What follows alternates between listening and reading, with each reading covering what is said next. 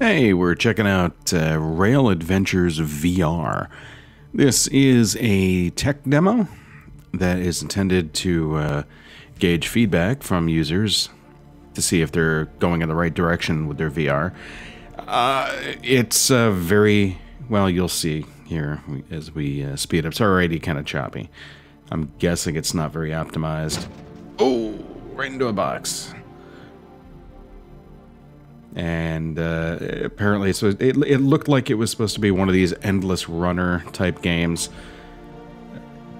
And apparently you have control over your gun. Oh yeah, and you can jump too. Sure, why not? And I don't know if you're supposed to shoot those boxes in flames or... Oh yeah, you can just come to a complete stop. That's fun. But it's a demo. It's a tech demo. It's not... I have no idea if... it's going to be more polished than this or not, but it is choppy as hell. It's hard to see it here, but you'll see it every now and then.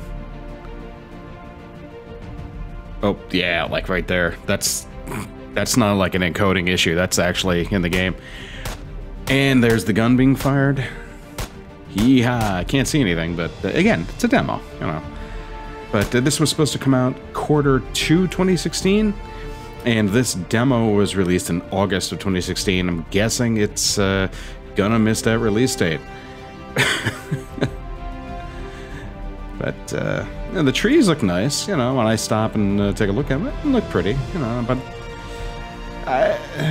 you don't really get a sense of speed or anything. It's not, oh